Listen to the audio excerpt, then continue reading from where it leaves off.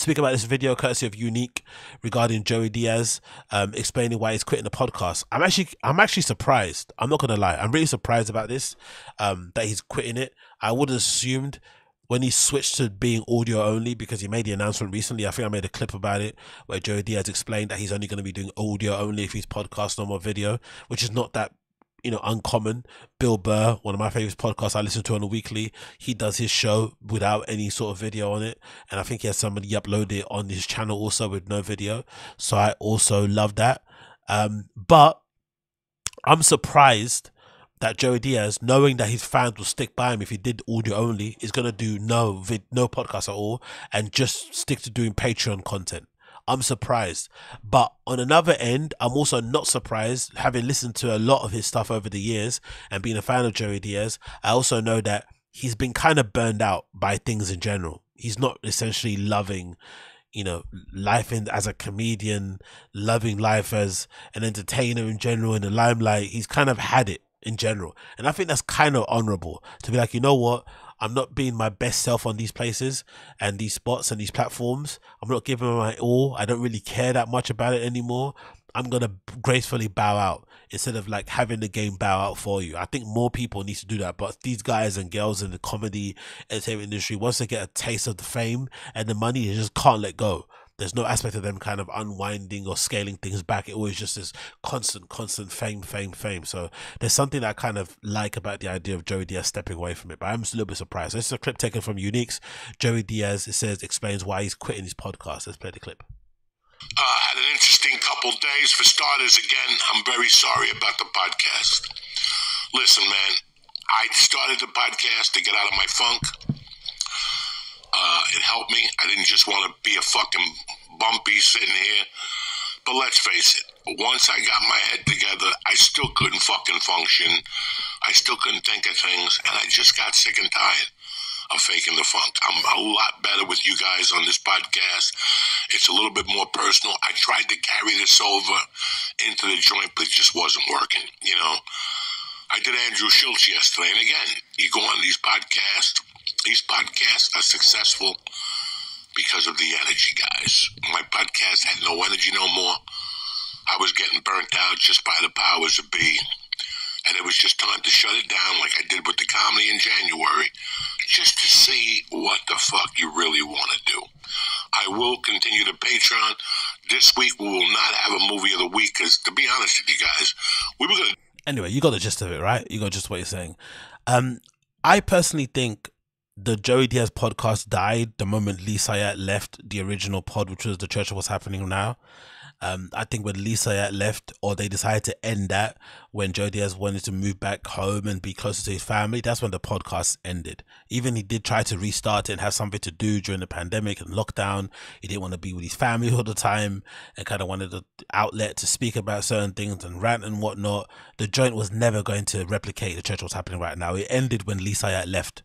But I also have to give Joey Diaz, I feel like, a lot of credit, because I feel like other people in his position, especially other comedians and stuff, would have tried to have paid for Lee Sayat to go and move out with him to New Jersey, or said to him to move out there with him so they could continue the show the same way, because they just couldn't let go of the, you know, attention that he got them and whatever it may be.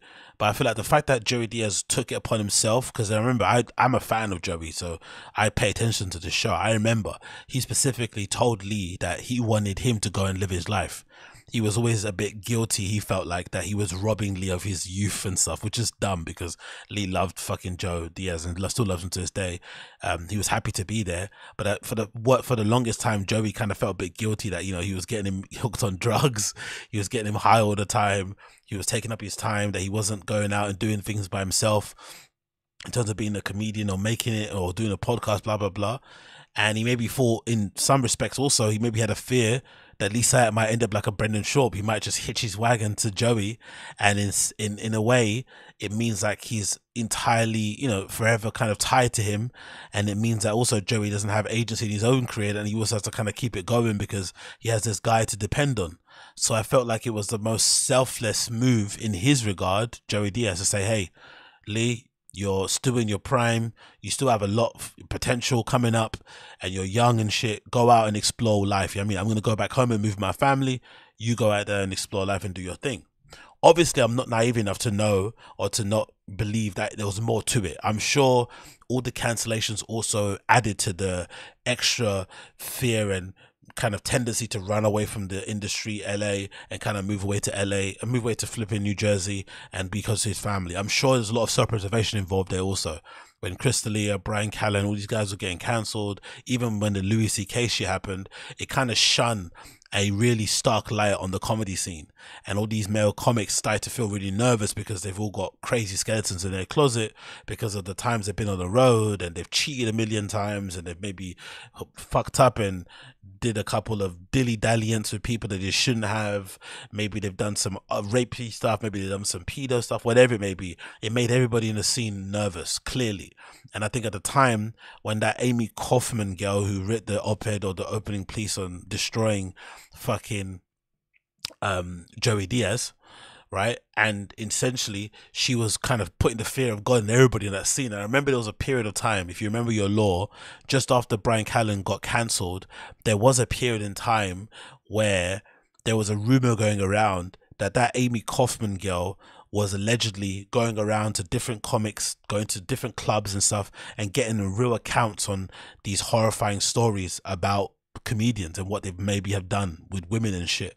And allegedly that was a story that was coming out, and I think Joey even spoke about it in his podcast, and everyone was getting nervous because it was meant to be a big op-ed that was gonna, or article or whatever, piece that was gonna trash everybody and expose what goes on in the kind of dark, underbelly of the fucking scene. And I think everyone got nervous, which is why, what's his face? I think that's why Eddie Bravo kind of ran away, like, because he has a real business and a real life and shit. He couldn't risk getting cancelled for that and whatever. So a lot of those guys ran away for that.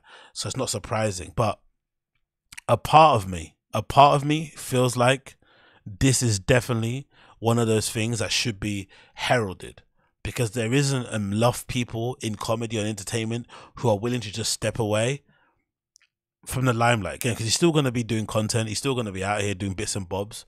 He's not going to return to a life of being a private citizen, but it should be somewhat commendable and somewhat praised if you decide to just step back.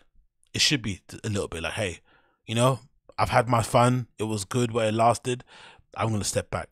Because constantly enjoying the sound of, like, I'm a nobody and I get tired of the sound of my own voice, right? My own voice legitimately tires me sometimes. So I can't imagine what it must be like for guys and girls on this level. Guys and girls on this level, how they must feel, where they're constantly making content, constantly talking, constantly giving hot takes, constantly sharing their opinion, constantly weighing in, constantly. It's just too much at a certain point. Like, just enough already. Enough. Relax. That's what I think should be happening, but they don't do that. So I think it needs to be given some encouragement. So big up Joey Diaz for at least stepping away from the microphone a little bit, and being one of the only people in that kind of scene or community of Joe Rogan extended universe type of dudes who decide to do so. I think that is somewhat commendable in that respect. I'm not going to lie.